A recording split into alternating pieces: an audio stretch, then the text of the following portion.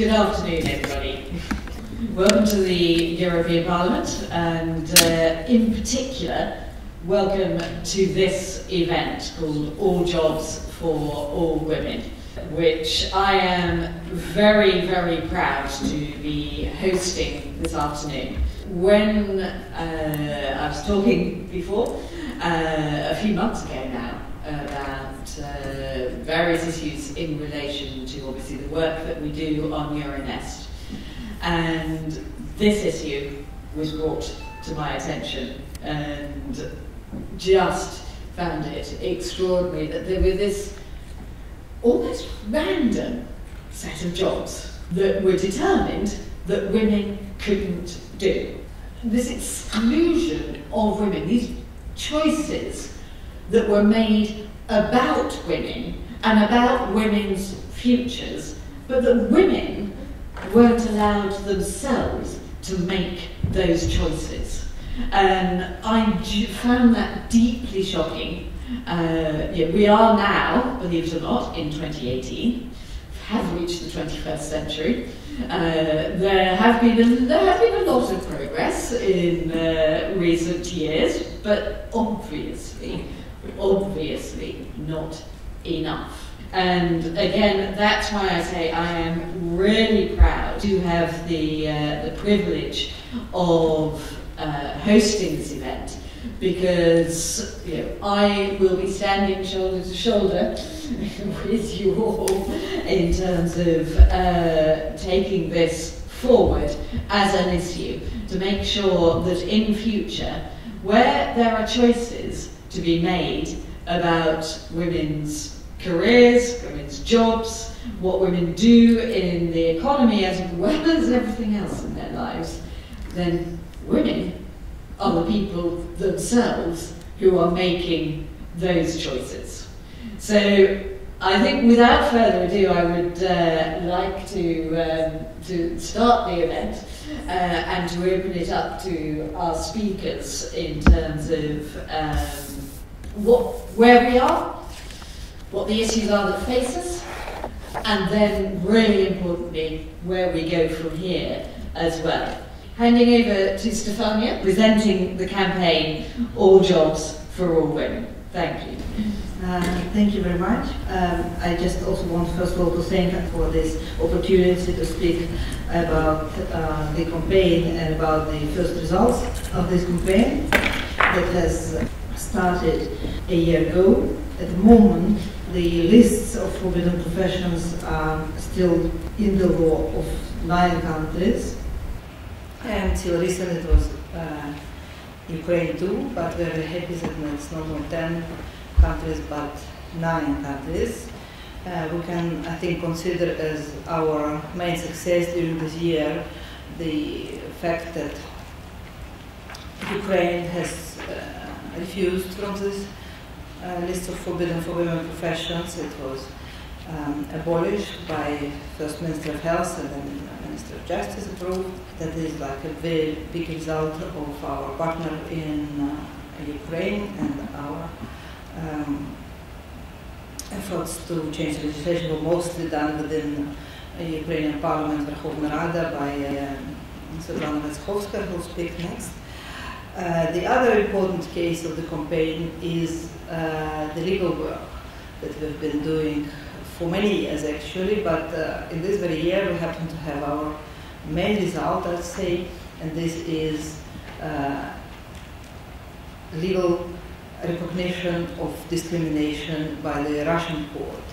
The case that started in 2012 and only in 2017 was moved in Russian court through international legislation that it is discrimination and that the problem lies in the law. That will be later presented by Svetlana Medvedeva, who was the applicant in this case. I would also like to draw your attention to the reports that we've been publishing on this campaign, and it analyzes the laws of all the countries that in a way copied the list of forbidden professions from the old Soviet law and put it into the national legislation. it describes problem in those countries where the bans are very tough. In Belarus, in Russia, many women would like to have the interesting and well-paid and attractive jobs, but they cannot because of the bans that get refused.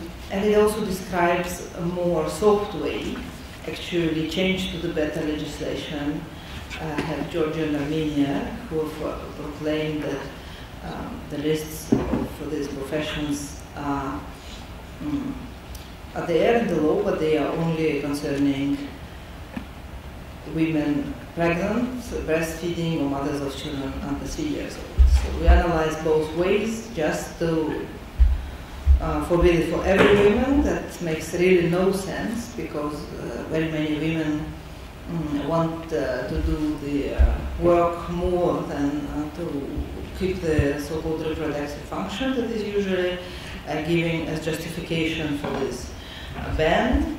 And for example, Russian courts not once said that it is not discrimination because it is protection of female health and recognition of the importance of the female function as a mother, most of all, first of all. However, we understand that there are women who don't want to have children, who already have children, and there are women who cannot have children for whatever reason.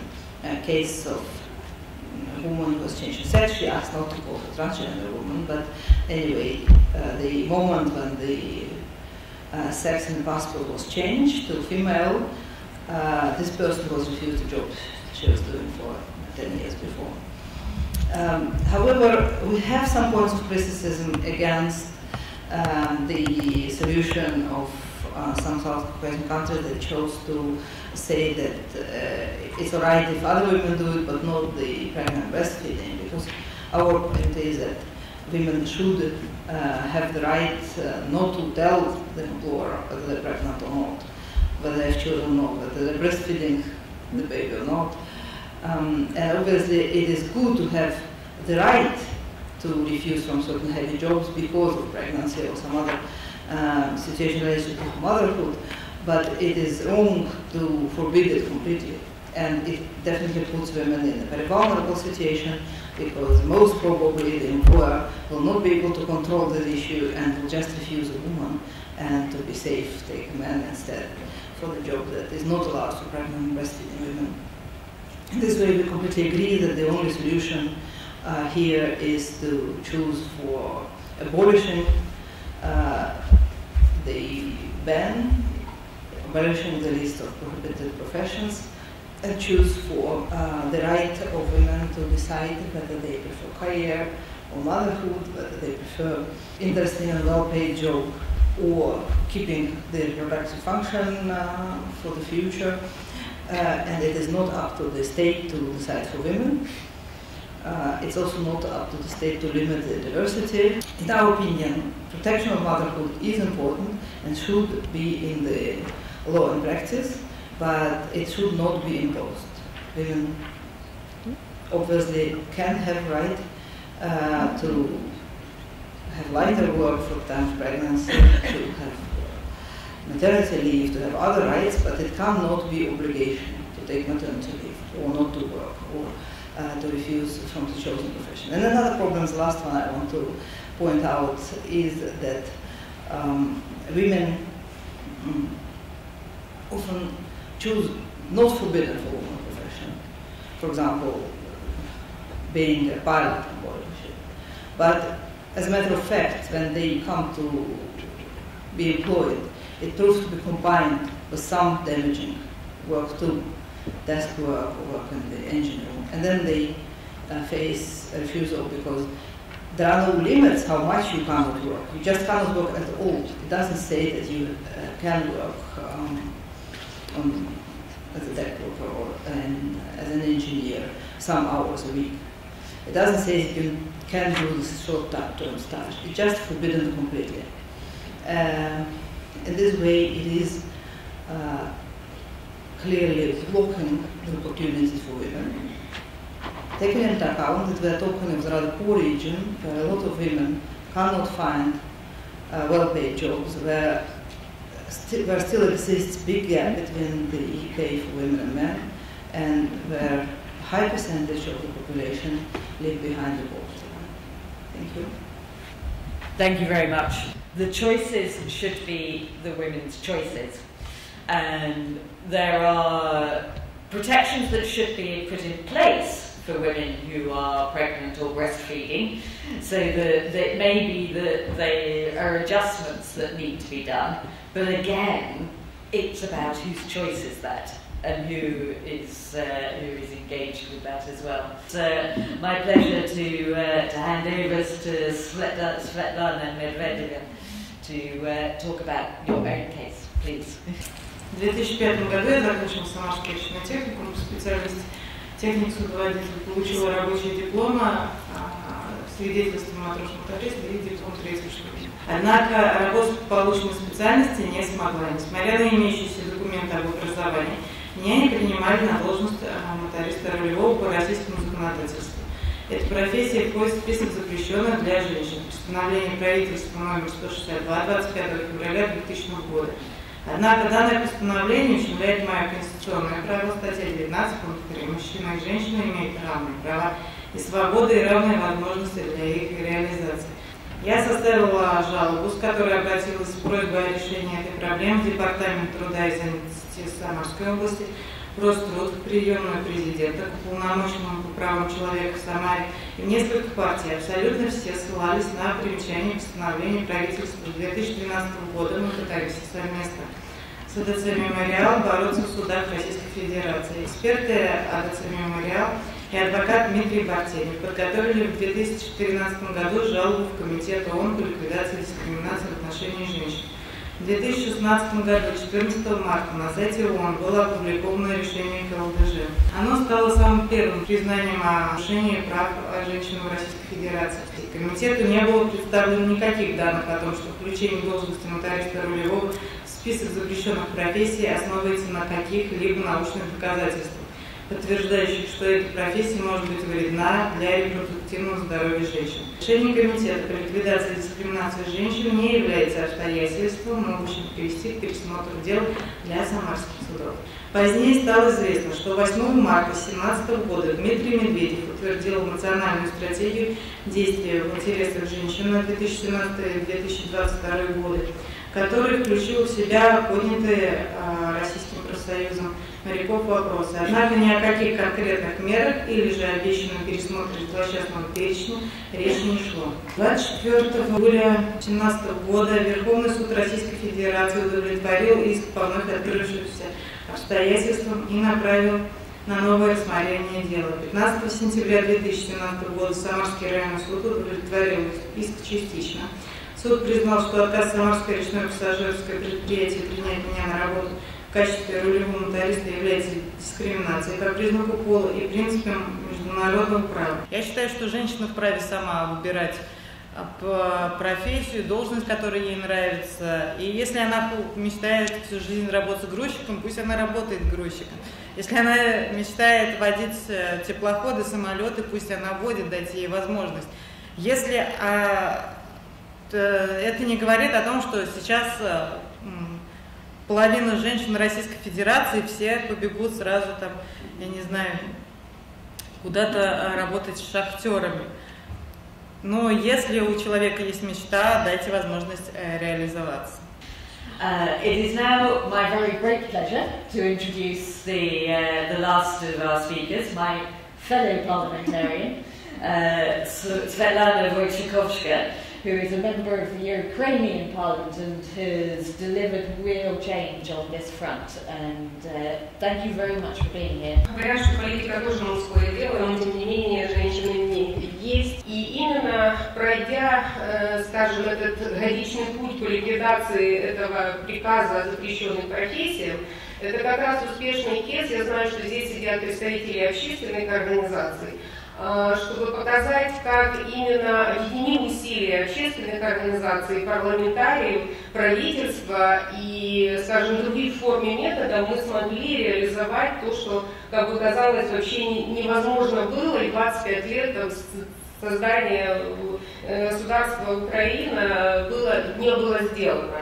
При парламенте работает межфракционное объединение «Равные возможности». Это всего 50 человек, в которые входят как мужчины, так и женщины с разных фракций, как с оппозиции и парламентского большинства, но объединены одной идеей. Это равные права и возможности для обоих статей и других представителей. И за этот год было очень много сделано, потому что, проанализировав законодательство Украины, формально, де юре, у нас нет никакой дискриминации между мужчинами и женщинами.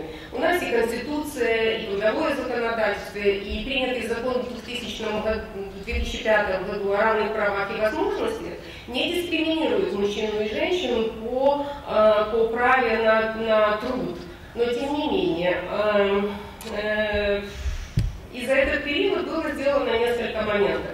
Мы поняли, что просто парламент и просто общественные организации, изучающие правительство, мы не можем сделать, скажем, есть разрыв между законами и тем, кто их реализует. И благодаря, скажем, межфракционному объединению и его усилий была внедрена такая позиция в правительстве, как уполномоченный из гендерных прав. Это уникальная для Украины позиция, потому что раньше и до этого говорили, что это практически невозможно в такой же патриархальной стране, как в принципе у нас, но это случилось. И это дало возможность объединить вот эту цепочку: парламент, правительство и общественные организации. Итак, о запрещенных профессиях.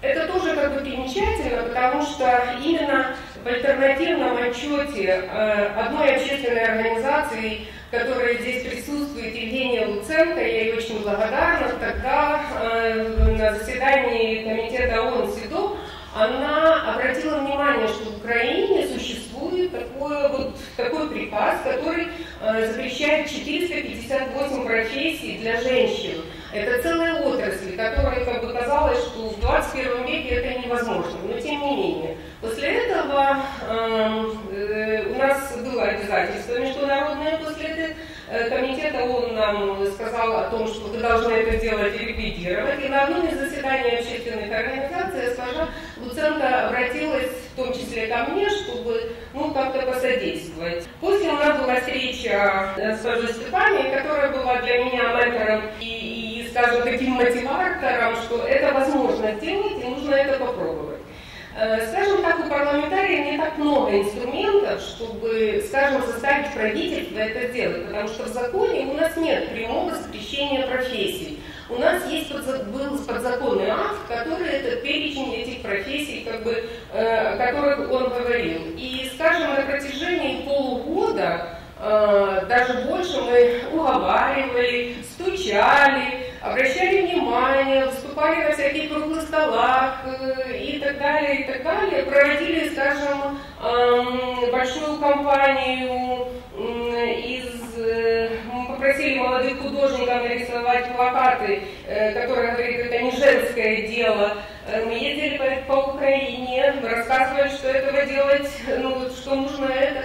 По сути, запрещенные профессии для меня это нарушение прав человека в принципе. Ведь не в профессиях дело, а в нарушении права женщины выбирать ту или иную профессию как таковую. Это долгий путь, и в середине года мы все-таки убедили Министерство здравоохранения в том, и этот приказ был подготовлен, и полгода он обсуждался очень активно. Мы убеждали разные министерства и разных министров, которые лично мне говорили, что я хочу, чтобы женщины поднимали по 200 килограмм, и я не люблю женщин, но тем не менее. И в октябре мы встречались в Грузии, и этот приказ уже был готов к тому, что он был подписан, но при юстировании оказалось, что Украина еще в 1935 году подписала конвенцию по охране труда, по подземным работам.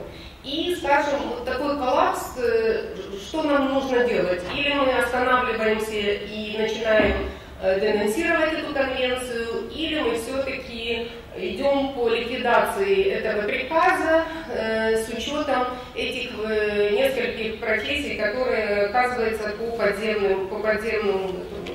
Мы пошли по ситуации, обсудив как бы с нашим Министерством юстиции, что мы отменим приказ 256 о списке запрещенных профессий за исключением вот этой одной главы, которая записана и зарегистрирована в Конвенции 1935 года. Ну, так и случилось. В декабре прошлого года этот приказ был ликвидирован, и я считаю, что Украина прошла очень быстрый путь по ее ликвидации. Что сейчас? В данный момент, да, еще хочу сказать, что в первом чтении в парламенте был принят трудовой кодекс, где есть главы записаны о недискриминации в трудовом праве по сексуальной ориентации и в том числе по вопросам как бы женщин и мужчин. Но, тем не менее, мы все-таки дальше продвигаем вопрос денонсации этой конвенции, которая запрещает ликвидацию, запрещает работу по подземным работам, а также параллельно работаем с Министерством социальной политики о том, чтобы убезопасить женщин, беременных, с детьми и так далее. То есть это уже система другая, это не запрещенная профессия, это создание условий для работы как мужчин, так и женщин. Потому что, принимая решение работать мужчине на атомной электростанции, он же не всегда задумывается о своем репродуктивном здоровье, а женщина думает, да, поэтому тут должно быть партнерство однозначно в этих вопросах. Плюс я хочу сказать, еще обратить внимание, что когда проходила это, скажем, и информационная кампания, и политические, и общественные как бы, разговоры, параллельно изменилась система в сфере обороны и правоохранительных органов. Потому что за эти 2 года были ликвидированы около 100 приказов в системе обороны для служения женщин в армии. В Украине это была абсолютно запрещенная профессия. Они могли быть там радистками, кухарками, медсестрами и не больше. Теперь служат так разведчиками, снайперами, то есть абсолютно военная профессия. И это дает возможность получать как социальную защиту, так и, скажем, определенную оплату. И на сегодняшний день по контракту в Украине служат 24 тысячи женщин в регулярной армии. Плюс параллельно при реформе национальной полиции точно так же у нас более 32% пришли в новую полицию женщины. И даже созданы такие, скажем, по борьбе с домашним насилием специальные подразделения, которые работают непосредственно с семьями, где это происходит. И вот недавно я буквально перед объездом прочитала, что сейчас уже даже есть в районных городах подразделения женщин-пожарных. Поэтому это движение заражает. Понимаете, самые такие вещи, вот то, что говорят, что нельзя сделать, небольшая группа людей может это сделать. И это потом, скажем, надыхает нас на следующие шаги, которые очень сложные. И очень важно, общественные организации должны работать с политиками. И это в этом успех, потому что политик не всегда знает и не всегда, ну, скажем, глубоко какие-то процессы. Общественные организации – это тот стимул, который и помогает нам, я еще раз благодарна госпоже Луценко, и мотивирует нас на то, чтобы мы конкретно смогли принимать эти решения. Спасибо.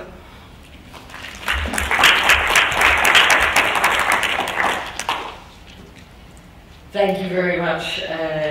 Thank you, Svetlana, for that tour of the work that you had to do, and also, Svetlana, of the case that you were taken and how much you had to go through to get there, and Stefania, of the work that you have just consistently been doing to support this campaign.